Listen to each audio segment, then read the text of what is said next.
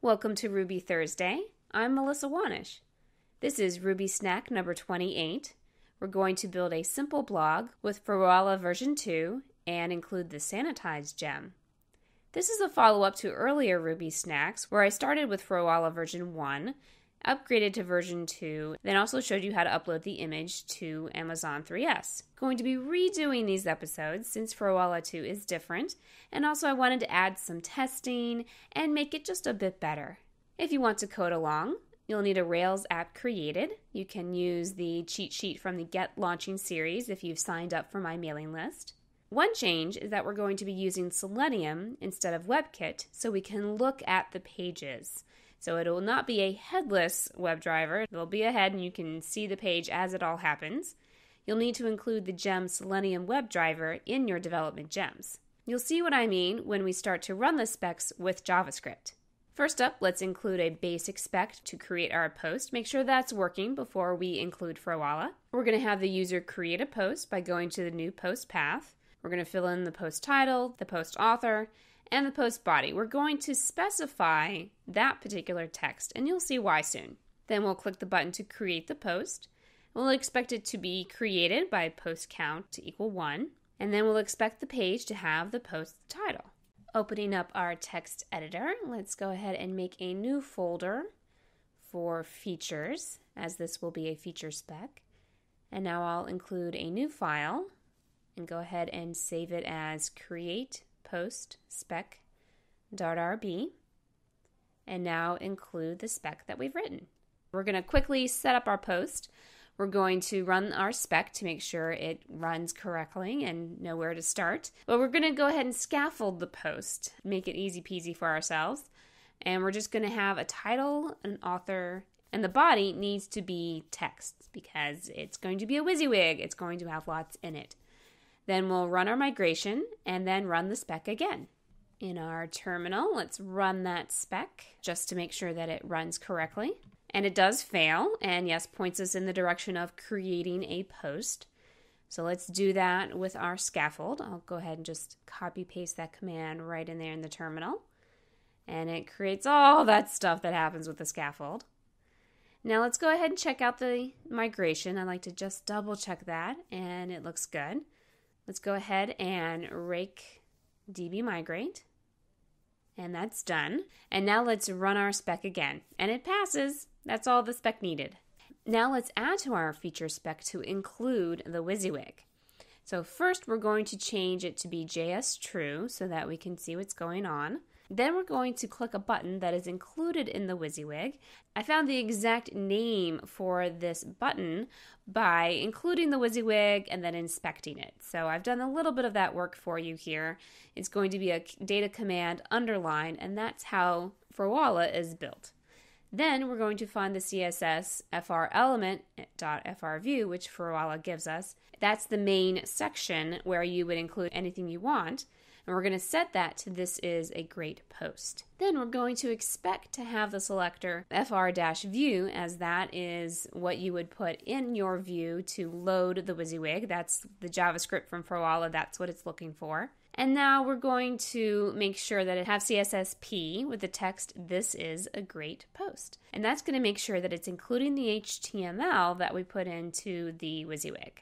Looking back at our spec, let's replace the feature line to include the tag JSTrue. Now we will replace the fill-in post body with our find CSS line so that it can put it in the wysiwyg.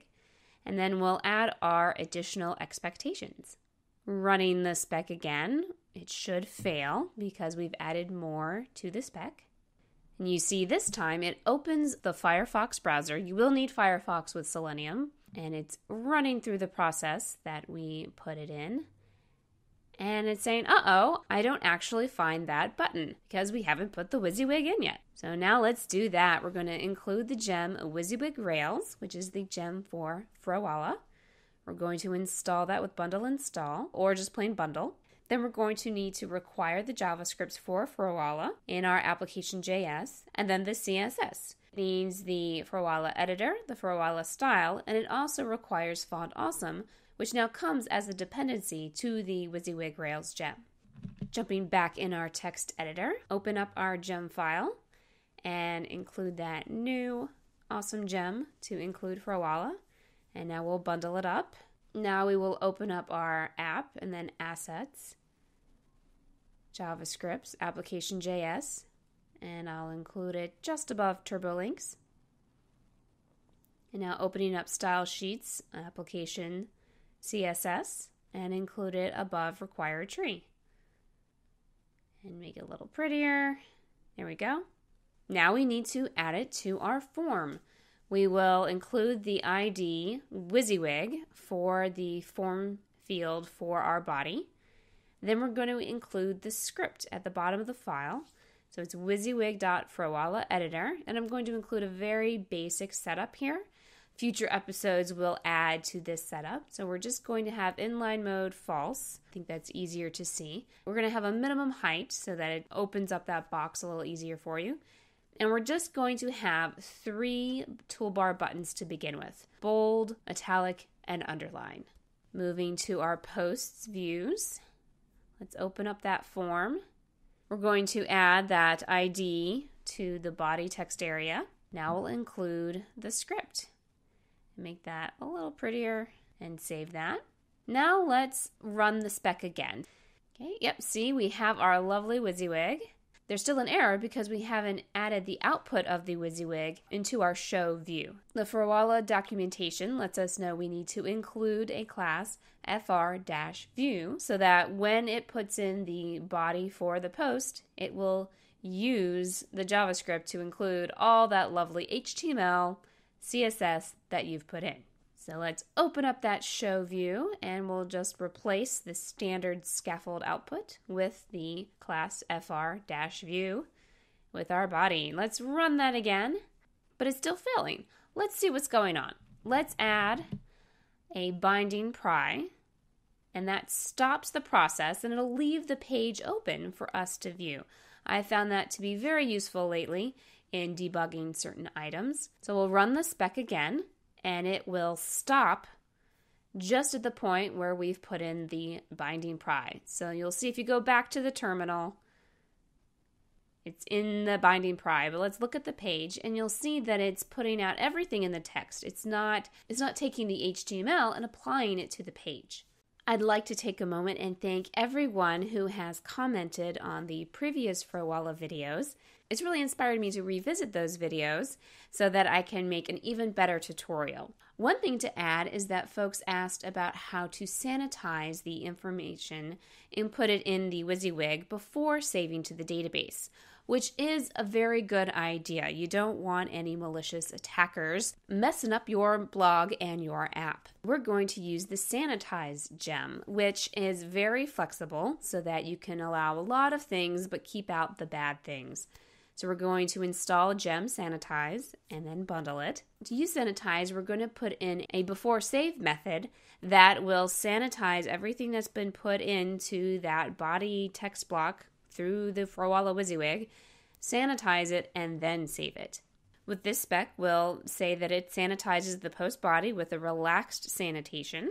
So here I put in, we're going to have a new post, right, because it's before it's saved. And then the body is going to have some good HTML and make it bold, but then we'll put in something bad, like a script. Don't want to allow any of those. And I actually copied this right from Wikipedia as an example of a malicious attack. And we'll expect when we say post sanitize body to equal just the good HTML. For time's sake, I'm not going to run it. Let's go ahead and make it pass. So we'll require sanitize in our post model and say before save, sanitize that body. And we'll define sanitize body as sanitize.fragment. It's just a piece of the page, not the whole page. The post body. And then we'll set that configuration as relaxed. First, we need to exit out of our binding pry. Now let's add the Sanitize gem to our gem file and then bundle it. Next, we'll include our spec for the post model. Now we'll add that new Sanitize body method to our post class. Let's run the model spec first to make sure that it's passing correctly. And it does. The final step to passing our feature spec is to go ahead and include the method on the post body to say HTML safe. That method says whatever text is coming from that attribute is safe for HTML. You only want to use this if you have indeed sanitized it before saving it. There are warning messages when you look up this method in the Ruby docs to instead use some kind of sanitize method instead. But that's very limiting, actually. That's why the Sanitize gem exists, so that you have flexibility and can decide how strict you want to be. We're going to be fairly loose and allow things like tables and images and links. That's why I'm using Sanitize Relaxed. We'll make that change in the show file, adding simply HTML safe. Alrighty, let's run our spec and it loads it on up. And we'll see this time that the paragraph HTML is not there. We simply see this is a great post. Let's exit out again and it passes. One last step though, you don't want to forget if you've put in a binding pry. You want to go on back, take that out, and then save. If you want to look up some more information about the Froala gem, wysiwyg Rails, go ahead to that link. And of course, look at Sanitize. See what options it gives you. You can be stricter if you'd like. Thanks so much for watching this episode of Ruby Thursday. If you are not already on my mailing list, head on over to rubythursday.com to sign up. We have some exciting things coming up soon. You don't want to miss it. And if you are not already subscribed to my YouTube channel, go ahead and click that big red button and do so. If you have any questions, leave them below. I obviously respond to them and it inspires me, so keep at it. Thanks again for watching.